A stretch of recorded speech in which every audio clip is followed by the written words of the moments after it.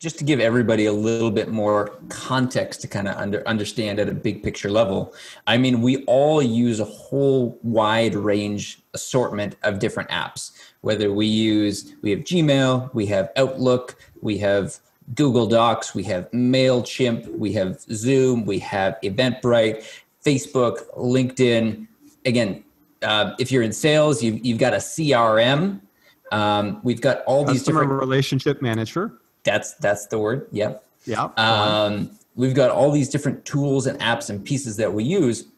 And so the whole point of the automation is to get them connected and speaking to each other so that we don't have to manually move data between them, that they can update and work with each other.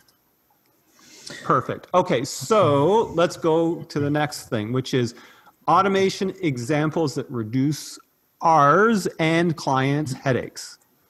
Okay, so give us some more examples. So again, I thought it'd be really good just to help people to kind of understand this, what some different examples, different situations where this could be useful, right? So one example is building a customer database, right? And so we had a client who was running a lead gen campaign, and they wanted to organize all of their new leads in a way that was easy and simple to keep track of everything.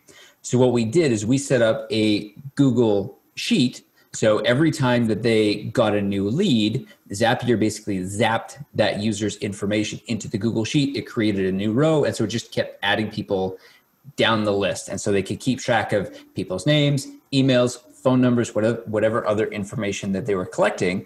And at the end of the day, or at the end of the project, they had this complete spreadsheet that's like, here's all their new leads. And so it was simple to organize, but then also at the end of the project, it was easy for us to just hand over that spreadsheet and say, here's a list of all your new leads.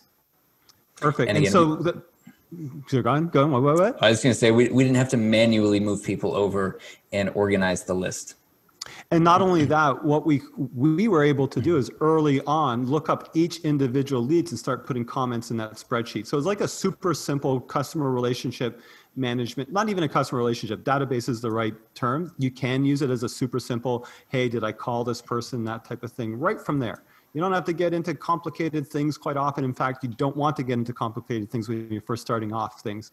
So you just want to say, and so what you were doing was you were actually saying, you would look them up on LinkedIn or online. You say, is this person actually a bona fide good lead? Yep. And the answer was, out of 10 of them, 8 of them or 9 of them were. This one we weren't sure because we weren't quite able to find them, and so on and so forth. So you were able to really early on and put those comments in. So here's their LinkedIn profile. Here's the LinkedIn profile. Here's their website, and you're able to fill that in. Super simple, super easy, super quick.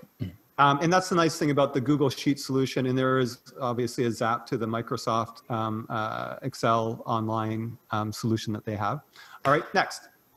So getting back into like a lead gen campaign example again, what we did is, so client had a Facebook, LinkedIn lead gen campaign running. And so when somebody signed up, we would send an automatic email to the client. So it would go straight to the client, their sales team. So immediately they know, okay, we have a new lead. We can follow up with this lead, but also send an automatic email to the lead themselves. And something that's kind of cool here is you could actually embed a video into that automated email, right? So just as an example, let's say it takes the sales team 15 minutes to follow up, get on the phone and call the lead, right? You could put a video in that automated email, 10, 15 minute long video that kind of introduces you, introduces the team, introduces a little bit about, what you're up to, what the plan is. And it'd even be really cool if in the video, the person who is going to be making the phone call was in the video itself, so that then 15 minutes later, the person has now watched the video. They're like, all right, these guys seem pretty cool. And then when the person calls, they're like, all right, I already know who you are. Because I think a big part of why people don't like getting sales calls is we always have this feeling of like, all right, who's the person on the other side? What do they want? Are they going to try to trick me into something? And so in this way, you can kind of you can warm up the person to see like who you are. And you're like, they're like, these are actually like reasonable, cool people. Yeah, I'd love to have a call with them. Yeah. So you're basically increasing the touch points, the data points that the client gets gets to say, is this, what kind of business is this? Is this legit? Is this something obviously they're kind of interested. That's why you got the lead. But now let's really see if we can position the conversation in the relationship. Love it. Okay, cool. Next. So one more example here. Examples. Updating MailChimp tags. So we had a client who in their MailChimp account, they wanted some very specific tags for each person.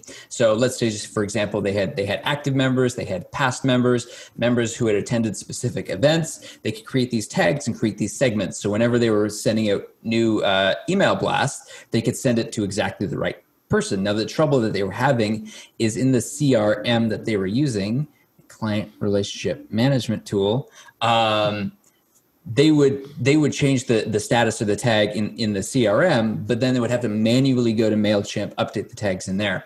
And so what we were able to do for them is set up an automation so that whenever they updated CRM, that immediately got zapped automatically to MailChimp, and MailChimp had the new tag. So next time they're in there creating a new email, they just have to select the tag that they want to send it to, and it's already up to date.